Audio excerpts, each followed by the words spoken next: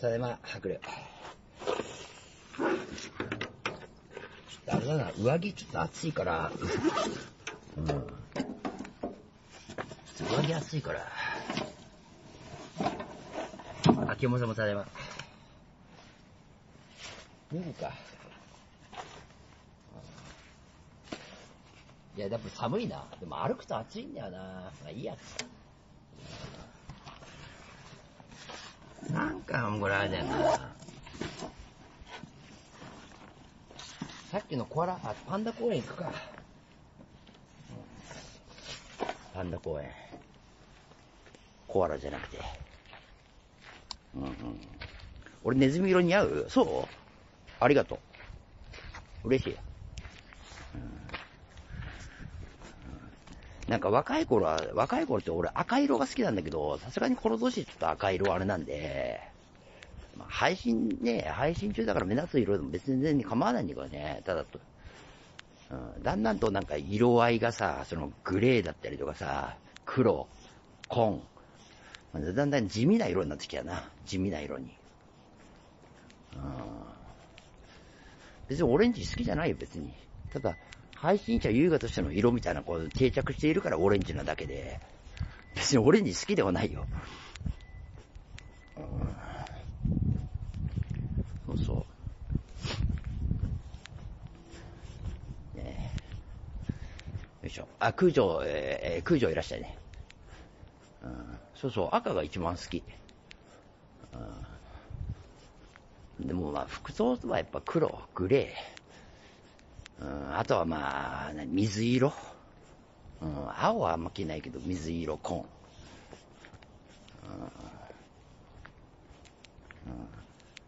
今日好きいらっしゃい。グレーじゃなくネズミ色ってどんだけ年寄り多いんだよ。俺もだけど。ネズミ色はあんまりないな。ネズミ色は確かに、ネズミ色だな。あんま聞かないな、そういえばな。ネズミ色ってね。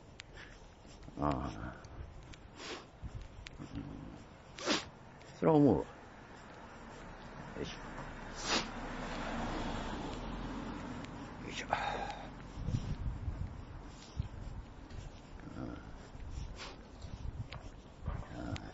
ネズミ色言う？グレーだよな、やっぱな。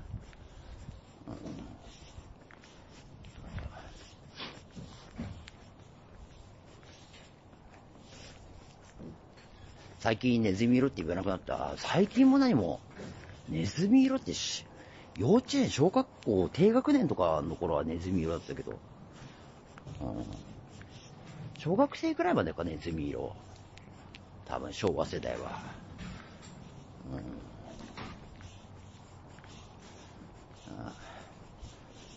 あんま聞かないよな、ピオタソな。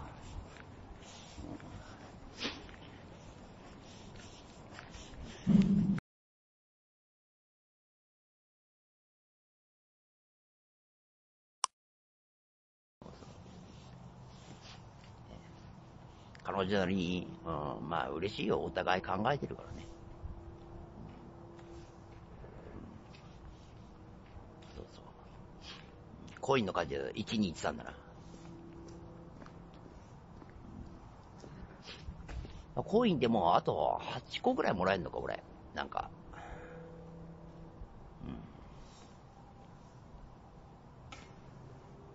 K いらっしゃい。幸せそうで羨ましい。まあ、普通じゃないですか。普通。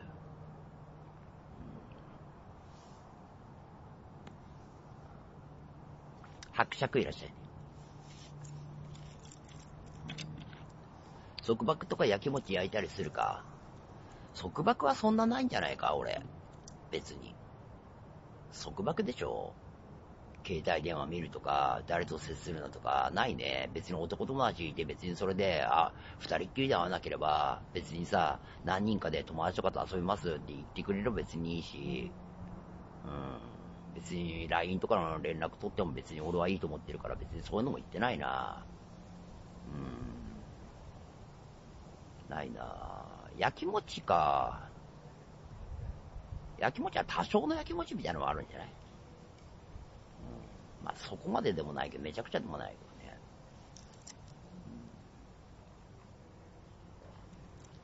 二人っきりで会うのは嫌だな。男性と女性でしょ。ユイガのフォロワーの基準あるんだよ、白龍。そう。俺がフォローする基準っていうのは、簡単に言うとなんだけど、みんなフォロー昔してたんだよ。全員、俺のことをフォローしてくれた人は、俺フォロー全員返してたんだけど、そうするとタイムラインが荒れちゃってさ、タイムライン欄が、要は、俺が本当に見たい情報は見れなくて、だから、どうしようかなと思ってて、常連リスナーばっかにしてたんだよ。でもそうすると、こうやって支援してくれる人いるじゃん。投げ銭だったりとか、フェイフェイだったりとか、直売りとか。なんかそこに何も得がないし、なんかないなと思ってて、支援してくれてる人たちをフォローしている。かな。あとはまあ、俺が個人的にね、ツイートが面白いなとか思う人が混じってるから、これは。みんな、ね、全員が支援してくれる人ってこれはわけじゃないけど、そこかな。そうそう。まあ、そんなのです。あれなんか来たな。ああ。いや。それは過去でしょ。何がツイッターのフォロー大森博士いらっしゃい。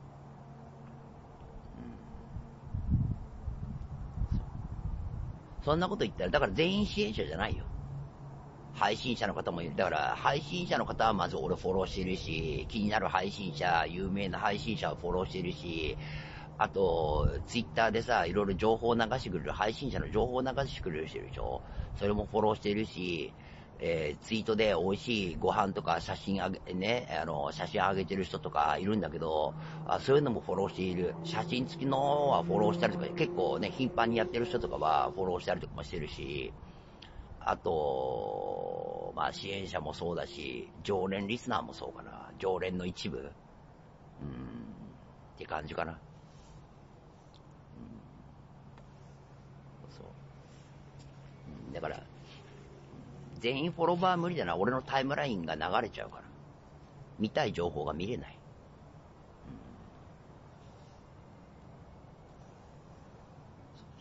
だから、ね、全員フォローやめたんだ。まあ、フォローしてもらいたい人はね、なんか、興味あるツイートして。俺が興味湧くツイートがあれば、写真とかね、あげたりとか、興味あるツイートしてくれれば、まあ、フォローするかもしれないし、ツイートって文章だけだとつまんないじゃん。俺ら配信者の場合は文章だけでもいいのかもしれないけど、それ以外はないな、あんまり。便所だろうが閲覧16人、嘘だろ、160だろ。16はツイキャスでないだろ、さすがに。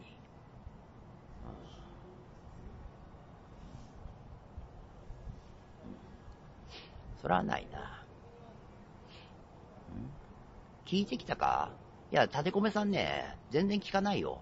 連投コメント書いてるだけだから、別にスルーすればいいじゃん。同じコメント書いてるのは、見てる視聴者がただ飽き飽きするだけだから、まあ仕方。まあ言ってもわからないし、しょうがないじゃん、これ。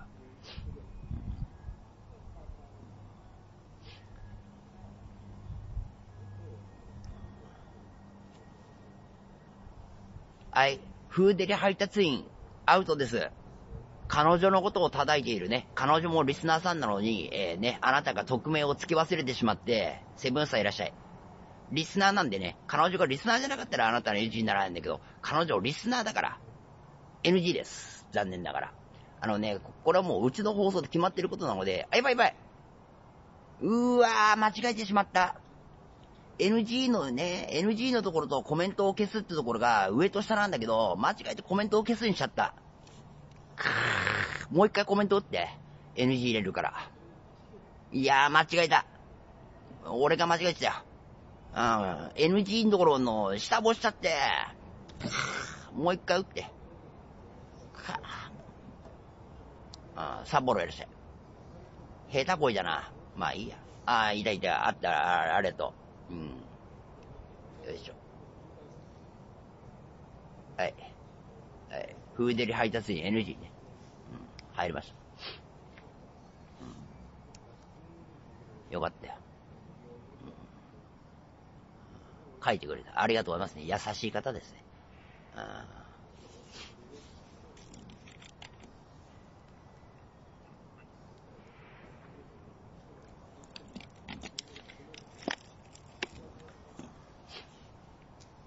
よいしょ。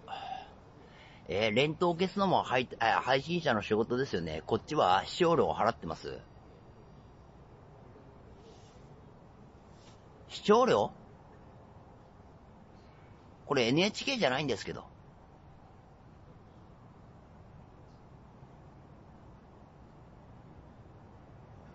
びっくりするね。やっぱ、匿名さんでもやっぱ、妄想、お薬の方な。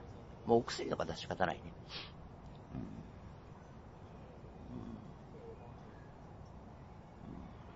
彼女リップも返してくれるし、いいねもくれる。そうなんだ。リップか。俺あんまさ、そのさ、前全部見てるわけじゃないからね。ケンケンいらっしゃい。たまに、まあ、1日1回ぐらいは今見てるかな。今日、昨日と。それは見てるか。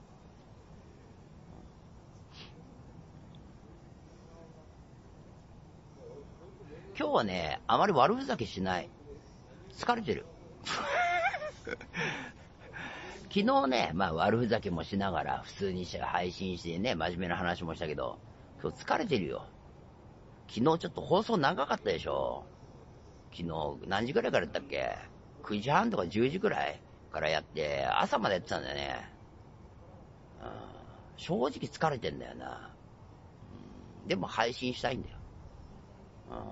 人と喋りたい。彼女とも通話してるんだけど、そうそう、話してんだけど、やっぱ会いたいもん。もごりがすごいことになってる。もごりってなんか今日あんの？ダウナー寝落ちしてた。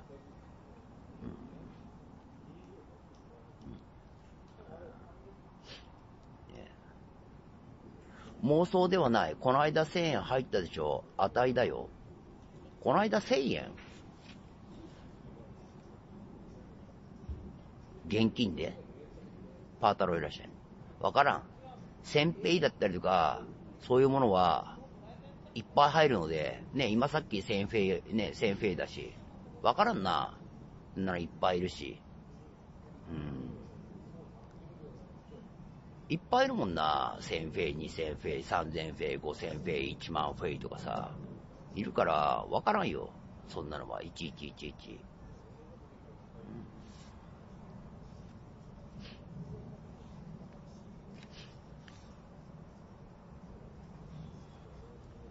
なんかその、その、フェイフェイを送って、それが視聴料だからって言ったら1000フェイ返しますけど。ね。返しますよ。なんか、そのさ、支援しといて、なんかそれを盾になんか言ってくるのって、あれと変わらないよな。支援してて、なんか、出しゃばる、ね、配信者をラジコンにしようとする、支援者たちっているじゃん。たまに金持ちで。なんかそういうやつと変わらないよね。全然返すよ。教えてくれれば、ペイペイの方でメッセージくれれば、普通に返すんでね。そういうの。一週間、ね、送ってから一週間以内なら。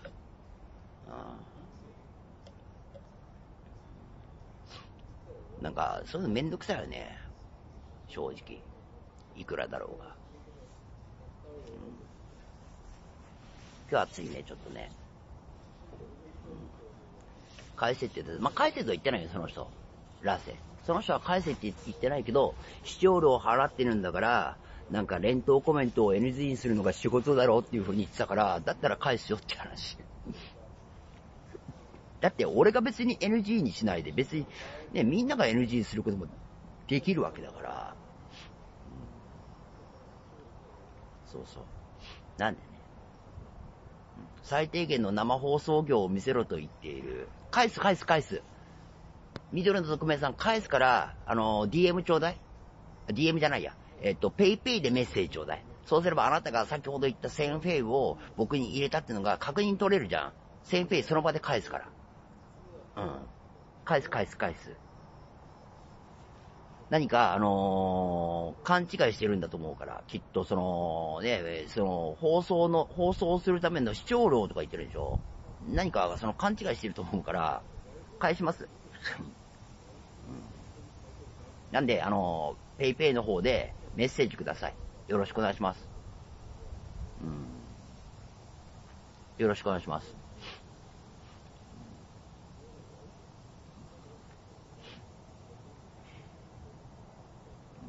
今日何時まで配信？わからない、全然。まあ、気分ですね。気分。違うよ。いくらだろうが、1000フェイだろうが、50円で、50フェイだろうが、1万フェイだろうが、なんだろうが、それでなんか、俺の放送を自分のやりたいようにできないんだったら返すよ。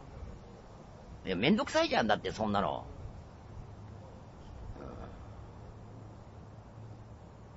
めんどくさくない？あんなさ。だったら、1000フェイ返すよっていう話。別に視聴料を取ってるわけでもないし。そんな感じか？今日アンチみたいな感じ？まあ、頑張ってんじゃない？気分悪いっていうか、別にね、視聴料ってさ、みんなが同じもの見てて、お金払わない人も見れるし、ね、そうでしょ？お金払う人も見れるのに、それを視聴料だって言ってるのは違くて、応援するための支援でしょ？放送を行うための支援でしょ？なんで、ナムルで答えてる以外もですし、ナムルね、クオンいらっしゃい。ナムルちょっと恥ずかしいけどな。そうそう。ロキソプロフェンさんいらっしゃいね。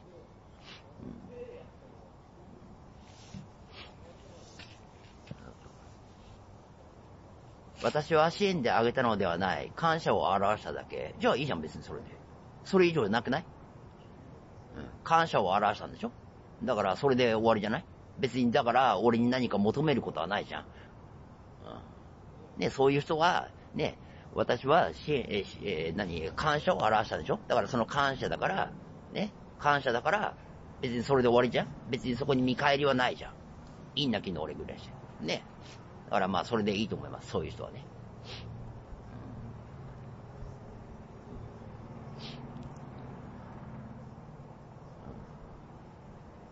終わりじゃない。あなたも誠意、コメントパトロールすべき。さっきいらっしゃい。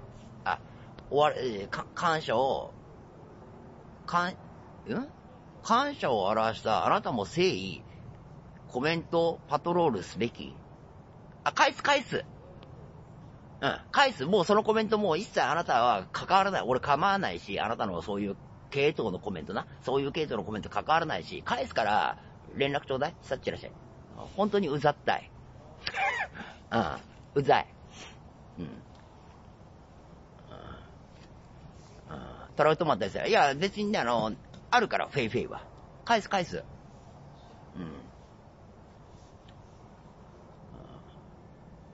こういうね、多分ね、頭がパッパラパーのぐらいいるんだな。2000フェイにして返してやるわ。めんどくさい。あなただけな、緑の匿名さんだけ2000フェイにして返すよ。他の人はね、返さないけど。2000フェイにして返す。めんどくせえ。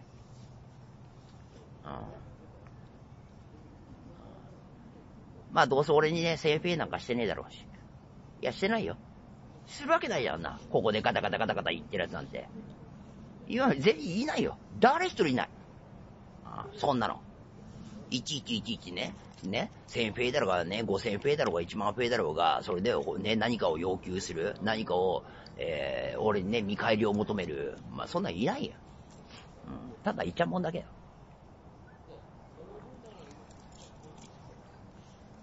しかも匿名って笑えるよ。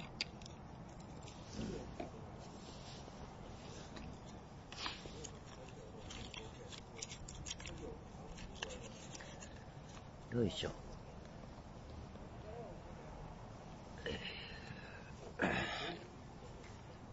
よいしょ。まあ、こういうのね、相手してるとね、普通のリスナーさんはね、気分悪くなると思うんで、普通のリスナーさん申し訳ございませんね。まあ、少し人いるんで、個人的なことは個人的にください。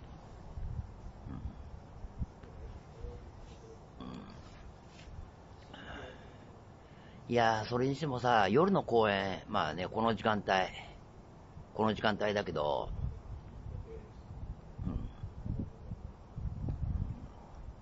全然気にしてない。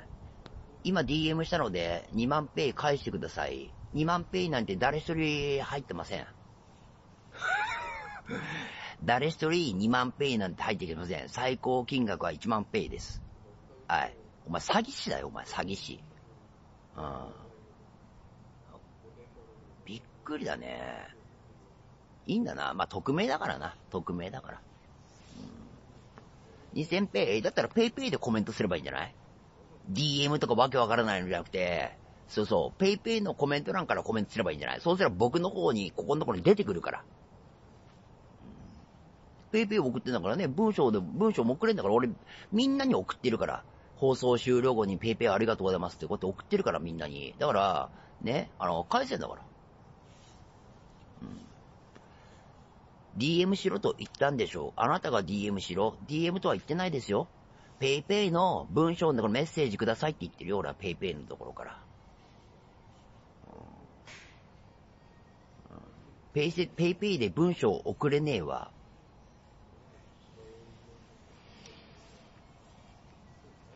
新しいさ、やっぱね、新しいさ、なんかこういうさ、ペイペイだったりとかって俺がガキの頃ないじゃん。だからさ、やっぱおっさんとかおばさんとかってそういうの使い方知らないだけで、それをないと言ってることがアホだよな。急にな。びっくり。いや、ほんと、青くよ。おじさんおばさんにそういうことをしてなくちゃいけないんだもん。